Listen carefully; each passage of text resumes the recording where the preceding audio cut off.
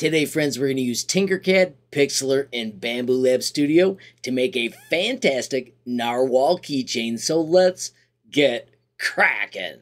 So real quickly, if you haven't seen my Maker Lab tutorial image to keychain, it did turn out really awesome. It was this one right here, but a user reached out saying, hey, I can't get this one to work. I tried to simplify the image, which looked pretty cool, but once it was brought into the slicer, it looked like this. Which leads me to the point that apps can be really slick, but sometimes it's just easier to create it by hand. Friends, let me show you some steps. For step one, friends, we are going to use Pixlr Express. I'm going to choose Open Image, and then here is the original.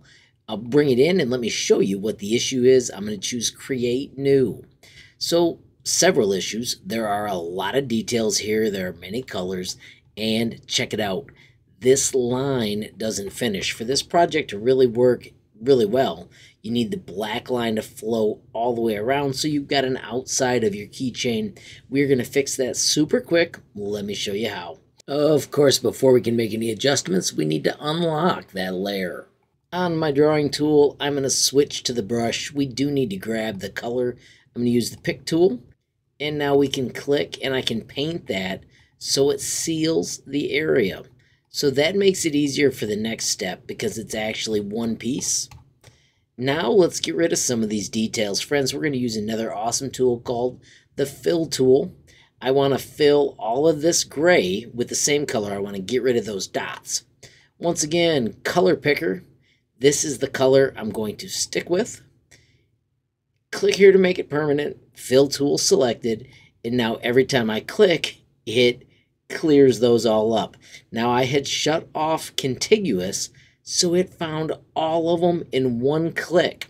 I'm going to undo that just so you can see how much effort that saved. If we go back to contiguous, I would click that one, and then this one, and then this one. So I'm getting rid of all of these highlights that may have made it cool, but it makes it tougher for a keychain. Now I can get rid of those in one step. I want to fix the blue of the shirt as well. Once again, pick tool. Find the color I'm keeping. Click somewhere to make it permanent. I'm going to stay with the contiguous again. Let's get rid of those, and it clears them all up in one click. I want to get rid of these little lines too. When I click, bingo, they're all filled in. You'll notice there are some real tiny ones here. I'm going to zoom in and we'll get those as well. It's that fast. I want this outside line to be gone. I'm going to do that by just making it a thick black line. Once again, I'm going to pick my color. I want it to be the black. Click somewhere else.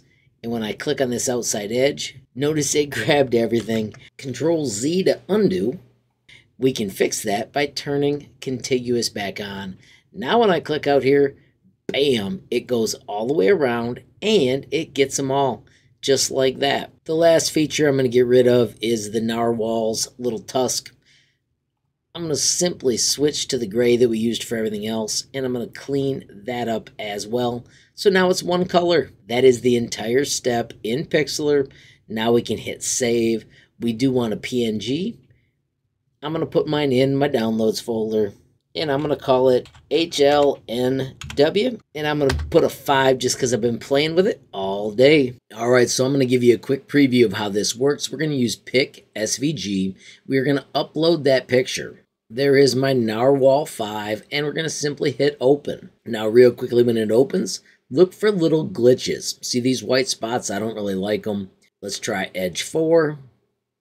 That one's solid, but it's got a glitch out here. That's a problem. Even edge 1 isn't perfect, so I'm going to check internal. And internal actually is nice and solid, so I'm going to download that SVG. I'm going to put it in my downloads folder. I'm going to call it NR5 for Narwhal 5, and this is going to be the base, and I'm going to save it. Friends, now it's time to move to Tinkercad. We are going to simply create a new 3D design. Let's name it. I'm going to call it Narwhal Keychain.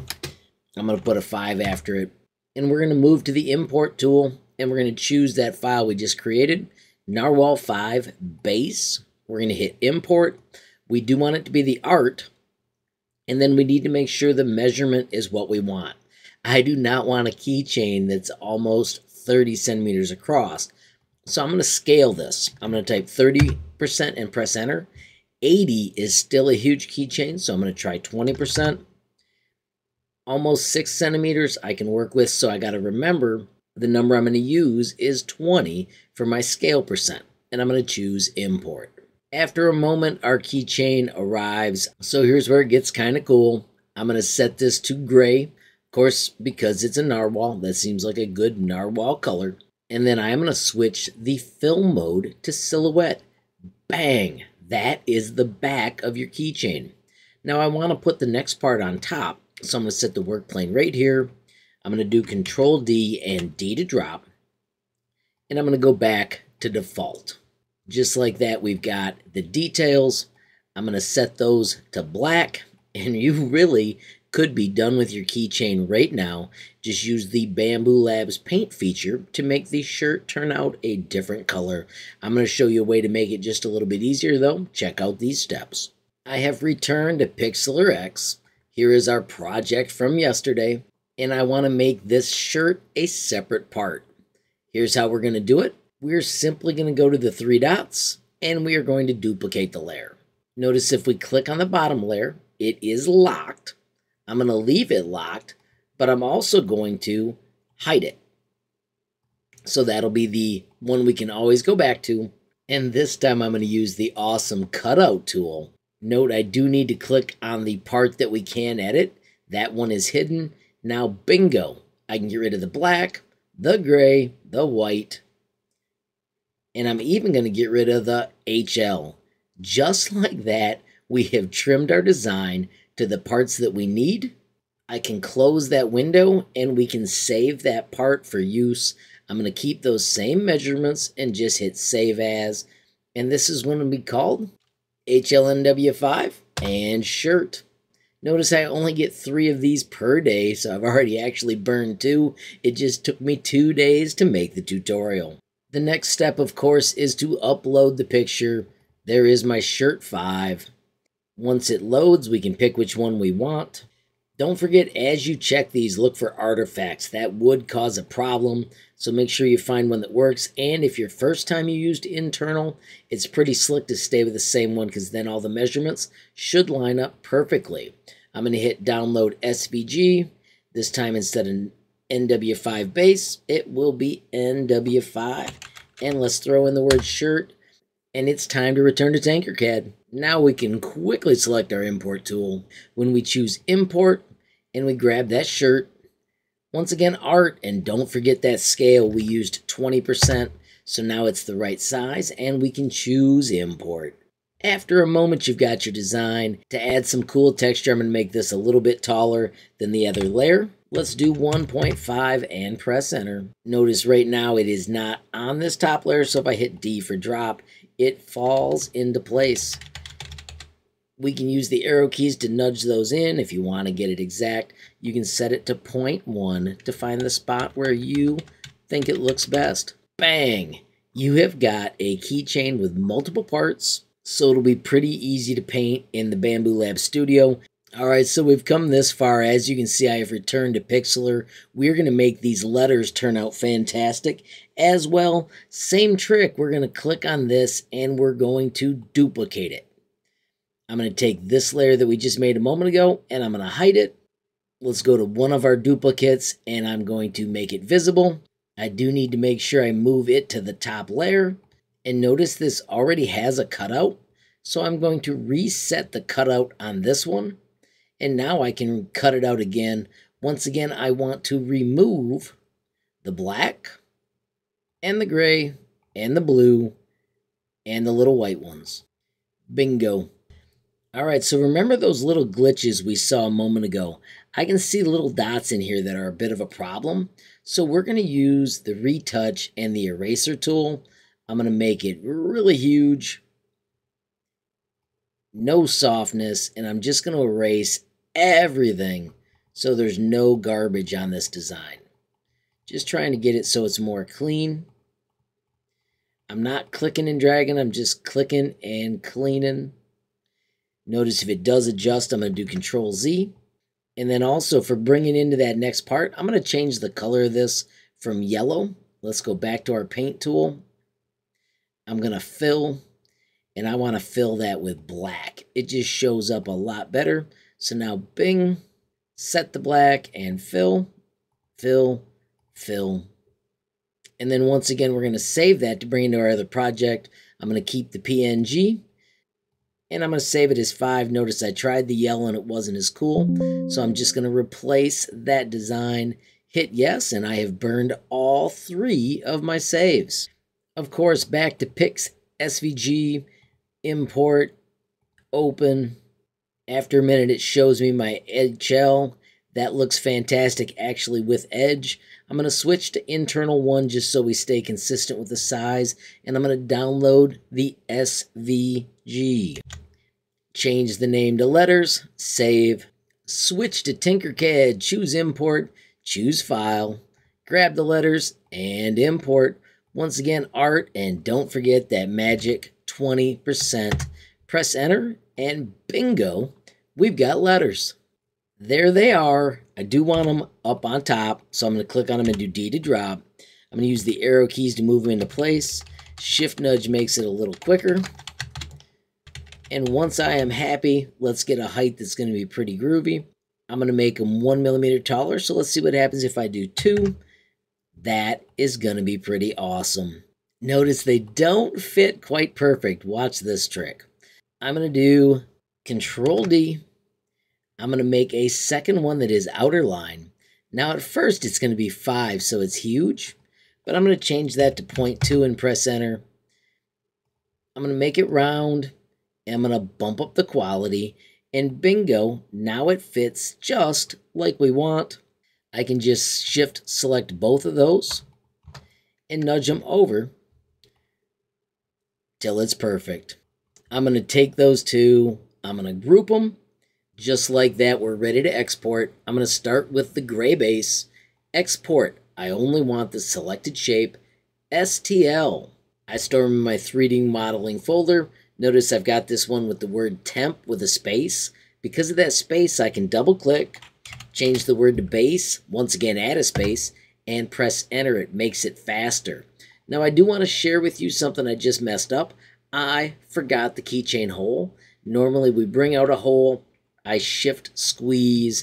I'm going to set that to size 5 by clicking and changing. The shift squeeze makes that work. And then we could shift select those 2, do Control G to group so the hole was in it. We're actually going to do that same step though in Bambu Labs Studio. So it's kind of like 2 tutorials in one. Let's grab the next piece called the outline. Export STL, still the selected shape with the word base and a space. I'm going to call it outline with a space, hit save, switch to the shirt, export, selected shape STL, and those same steps for that and the letters, and press enter. Next step is Bambu Labs Studio. Here's where it gets really cool. We're going to hit the plus sign, and we're going to add all of those pieces we have, the base, the outside, the shirt, and the letters. Simply select them all and hit open. It'll say, do you want a single object, multiple parts? And yes, we do. Now that looks absolutely spiffy. If we switch to objects, we can now paint it. I'm going to take the base of mine, and I want it to be gray. I want the outline to be black. I'm going to make my shirt blue, and I'm going to make the letters green. Of course, friends, if you want to paint individual features, note if you have a single piece like this, paint's real good, but because of this connection right here, it fills it all, which is a problem. You can do Control Z, of course, and you could do this by hand. Just make sure you zoom in super close. Notice if you do get outside, it will paint that. You can do Control Z to fix it. Notice you can mess around and be as perfect as you want, trying to get that all filled in. Dragging across the shape is pretty effective as well. Just remember, if you ever make a mistake, you can do Control Z. And I'm going to call that good. Friends, don't forget we got to add that hole. I'm going to right click on this, and we're going to add a negative part. I want it to be a cylinder. I already switched to object mode. so I can edit it. I'm going to tell it okay. Now let's get this to the right size. I'm going to scale it. It's got uniform on. I like to use a size 5 for my keychain. And then we can move it into location. Note I want Z to be 0. So I'm going to press enter. That helps me line it up to right where I want it. Just like that. Since it is a negative part, now when we hit slice plate, bingo, we have got a hole in our keychain. How cool is that? Absolutely love Bambu Studio and the painting. If we go back to our Prepare tab and Global, I'm going to use 0.2 standard. Everything else is so simple. We can just simply click Print Plate and send it to the 3D printer. It takes a moment for it to download, but once it does, we can hit play and check everything out from wherever we are. And after a little more than 40 minutes, bam! Check out that keychain. Awesome details, eyes turned out good, and there's that cutout tail. How cool is that? In wrapping up, friends, I want to say thanks again to Kelly for the question. Absolutely love user questions. I had totally forgot how cool Pixlr was, and I always love using Tinkercad and Bambu Labs Studio. Of course, friends, have a glorious day and keep tinkering. Friends, while wrapping up, I want to take a moment to say thanks to all my supporters on Patreon. I also want to mention my website, HLModTech.com. I've got a page dedicated to Tinkercad with tons of amazing categories. Below that, you'll find the Day 1 favorites, the useful starters, and the Tinkercad essentials. If you scroll down below that, you'll find my course, Tinkercad in 20 Days. It is hosted on cadclass.org. This video will teach you all about it, and at the very bottom, you will find a coupon code 25HL Tinkercad. It'll get you 25% off any of the amazing courses offered at cadclass.org. You can use this link to visit now. I do also want to highlight the sweet built-in message tool, Friends. You can click that button, add your question, comment, or suggestion to reach me almost instantly. You can also click up here at the top and find the link to the Tinkercad community Discord. As you can see, there are a boatload of members, and it's a fantastic place to talk everything Tinkercad. Finally, friends, if you enjoyed the video, please give it a like. Please also hit that share button so more people can learn about HLModTech. Don't forget, you absolutely make my day if you take time to leave a comment down below. And if you haven't subscribed yet, what are you waiting for? Smash that subscribe button. And last but not least, hit that notification bell if you want to be the first to know when there's a brand new video from me, HLModTech. Thanks for watching. Have a great day.